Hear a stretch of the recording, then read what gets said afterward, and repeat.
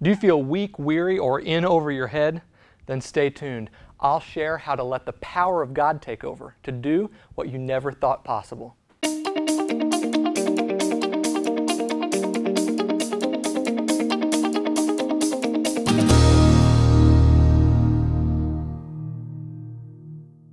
Ever felt the fear of being way beyond your own ability? I have. I particularly remember a time when I was writing for a large ministry project. I was about halfway through the project when suddenly I became daunted by the amount that was left to write and the little that I had left to say. With a looming deadline, the pressure began to mount until for the next few weeks, I started to wake up nervous about whether or not I would be able to accomplish everything in time. Then, at the height of it all, when I was tired, my mind was spent, the words just wouldn't come together and the time was ticking, I lifted my hands and I surrendered from my keyboard and I cried out, "Lord, I can't do this.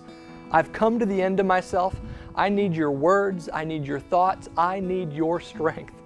Now, little did I know, coming to the end of myself is precisely where the Lord wanted me. Coming to the end of myself meant that I was beyond my own thoughts, words, abilities, and strengths. It meant that I was no longer in control and was solely dependent upon God's Spirit.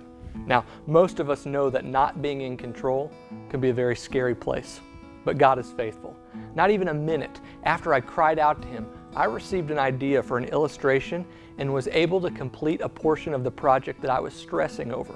And so from that day forward, I was able to continue the project to completion without anxiety. Truly, when I surrendered to the Lord, God's strength took over and empowered me to do just what I needed to do. So what about you? Do you feel weak or weary? Are you against a deadline or a seemingly impossible responsibility?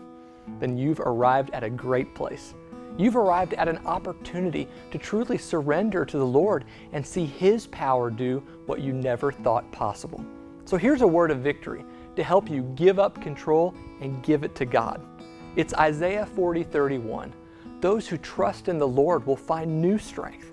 They will soar high on wings like eagles. They will run and not grow weary. They will walk and they will not faint.